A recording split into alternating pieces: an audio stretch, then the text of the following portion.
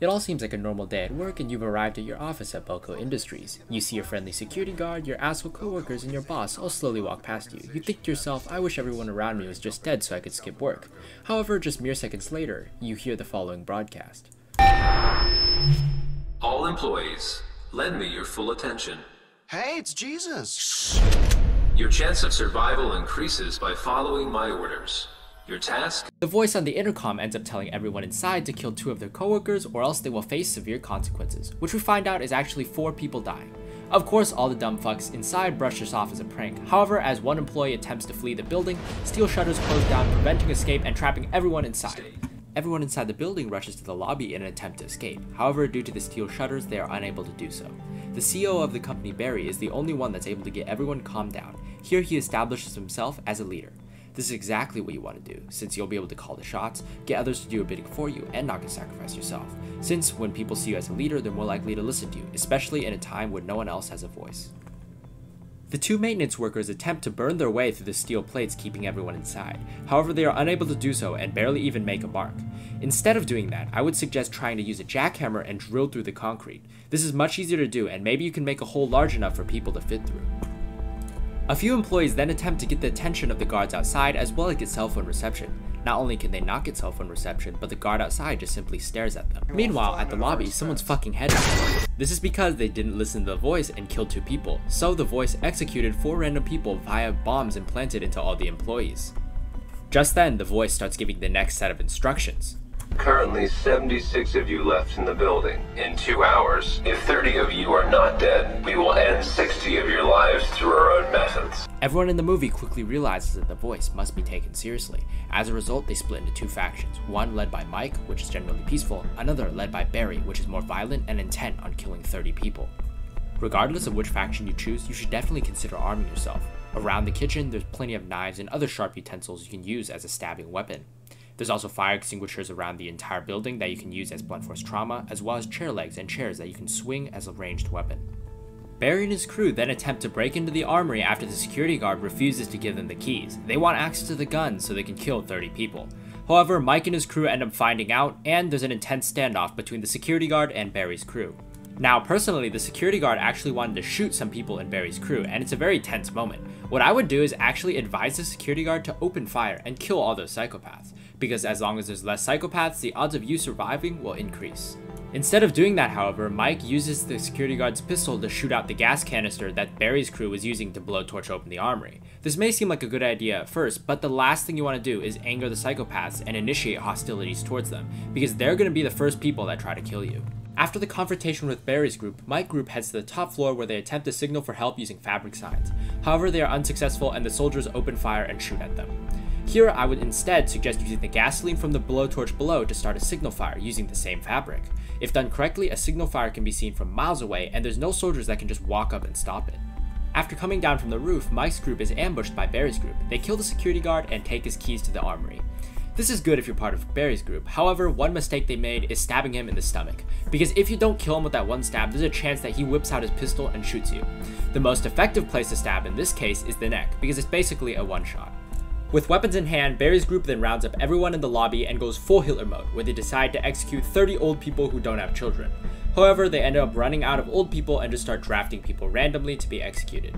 In this situation, you should be lying as much as you can to not get executed. If you don't have kids, say you have kids. Lie about your age, lie about your parents, etc. However, Barry's group forgets to account for the lady hiding in the basement. She turns off the lights and a bunch of people are able to escape their executions. As a result, only 29 people die instead of 30, so 60 people end up getting blown up by bombs. Now, Barry made the big mistake of hesitating before executing people. He took way too long. I suggest him taking on the philosophy of if you're going to hell, keep going. After you've killed 1 to 2 people, you're already going to receive the maximum sentence of the death penalty, so you might as well murder everyone inside this movie that you see. Barry will definitely wish that he shot everyone in sight, because just seconds later, he hears the next broadcast. In 1 hour, whoever has killed the most people will be allowed to live. Now it's time to unleash your inner Rambo and go hunting. If you have a gun, you are at a big advantage. There's only around 5 guns in the entire building, so you want to watch out for anyone with a gun. You want to start picking up knives, any sharp object that you can use to beat the person next to you to death. You need to go around and search for people, because if you are not actively looking, you might as well be dead, because if you don't have the highest kill count, the bomb will kill you if someone else doesn't. Also, in a situation like this, it might be smart to ally with someone else with a pistol and immediately backstab them and kill them off, because you don't want them stealing your kills. I know kill stealing is quite common in video games, but this is a matter of life and death, so you cannot have that happen. Anyone who's played video games is familiar with bullet conservation, so if you find a bunch of people who are unarmed, do not use your gun to kill them. Instead, pick out your knife and chop them all to death. The movie then begins following Barry, who enters an elevator. He then starts hearing noises above, because there are two co-workers hiding up there. So he starts shooting, one of them escapes, the other one gets crushed to death in the elevator. Alright, now two things. It's definitely not smart to be hiding at any point in this movie, because if you aren't getting kills, you're the same thing as dead. Also, if I were Barry, I wouldn't suggest entering an elevator, because you have a long-range weapon in a pistol. If someone has a bat or a knife, there's a chance they could equalize that distance advantage. So, make sure to take the stairs. Not only is it healthier, but it could also provide you a bigger advantage to use with your pistol, which is longer range than a bat or a knife. Mike's girlfriend then has the genius idea of announcing on the loudspeaker exactly where her and Mike are going to meet up. This is basically asking for people to go and hunt for you. Instead, I suggest communicating in some sort of code. For example, you could say, let's meet on the floor of my birth month. This would be much better than announcing to the entire building who are trying to kill you exactly what floor you're planning to meet on, because at least a few people won't know your birth month, so you'll leave them guessing. Mike's girlfriend is actually able to kill one of the psychopaths named Wendell. However, I don't suggest using an axe if you are a smaller person, especially because it's hard to wield and heavy. Instead, go for a knife or something smaller. Mike and his girlfriend finally meet up with some other friendly coworkers. However, they come upon one of the psychos who has assembled a bunch of Molotov cocktails. Personally, I wouldn't use a Molotov cocktail in this situation since you can only carry a few and they're super easy to miss. They're being chased by the other psychopath, but then they are found by Barry, who kills the other psychopath and shoots Mike's girlfriend. Eventually, Mike's girlfriend ends up dying from her wounds.